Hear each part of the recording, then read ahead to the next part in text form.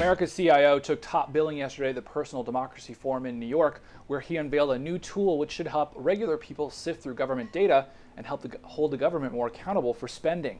We stopped by yesterday, and here's our report. Isn't that cool? I give this a standing ovation. Come on, come on!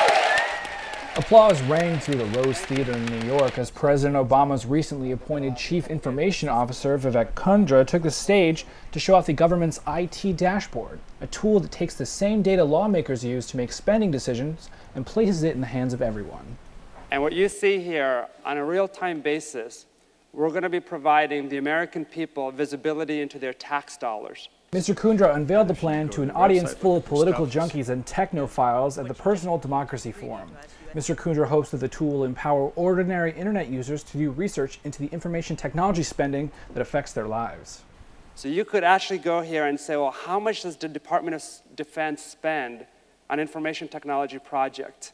How much does the United States Department of Agriculture spend on information technology projects, and what is the health of those projects? The CIO-in-chief continued to drive home the fact that the entire project depends on use by regular people.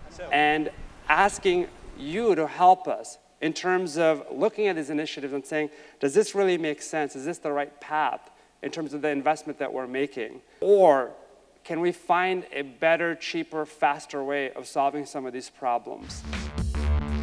Advocates hope that the IT dashboard, along with the data available at data.gov, will help hold the government more accountable in spending decisions and how it governs. If you think this is going to work, make sure you sign off on our PDF page, techv.com/PDF09.